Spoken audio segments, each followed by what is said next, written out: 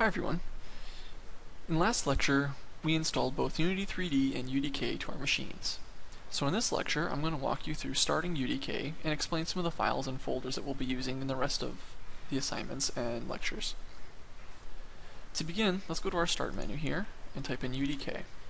This brings up two fields, the UDK editor and the UDK game. We're going to be using both, but most of our work is going to be done in the editor.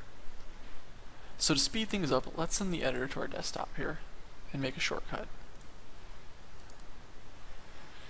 Alright, now before we actually launch this, I wanted to walk you through the files and folders that were installed with UDK. So I'd like you to go to the default location, which should be C drive UDK. Here we're going to find the folder UDK 2013-7 or whatever the version that you have installed is. In here there are four folders: Binaries, Development, Engine, and UDK Game. We're most interested here in UDK Game, at least initially, because in here the two main folders we'll be using are Cooked PC and Content. When you are working on a file in the editor, your saves will be here under Content and under the Maps folder. Once you've completed a project and cooked it, it'll appear under Cooked PC and then under Maps. So we're referring back to these two folders quite frequently in these lectures, so I just wanted to point that out before we begin. Next, let's start by launching the UDK editor. This may take a few minutes depending on your machine's hardware.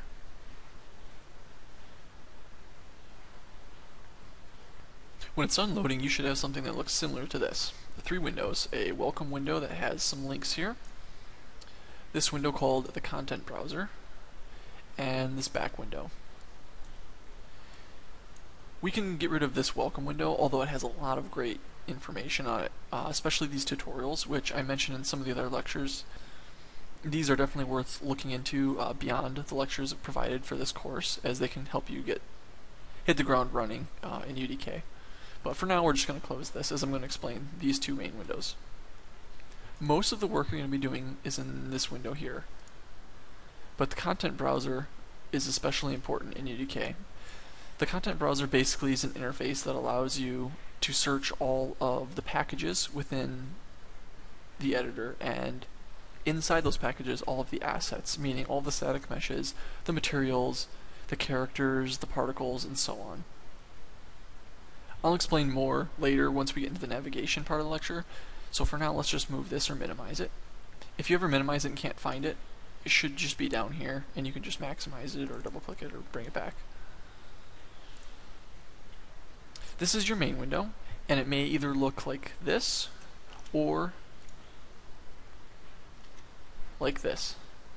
In the navigation part of the lecture, I'll explain what all these different windows do, but for now, as long as you see this, then we are ready to go. And that concludes this tutorial. In the next one, navigating UDK, we'll go over the controls and the user interface and all the different options that you see here, because it can be a little overwhelming at first, but we'll dive into the most important things.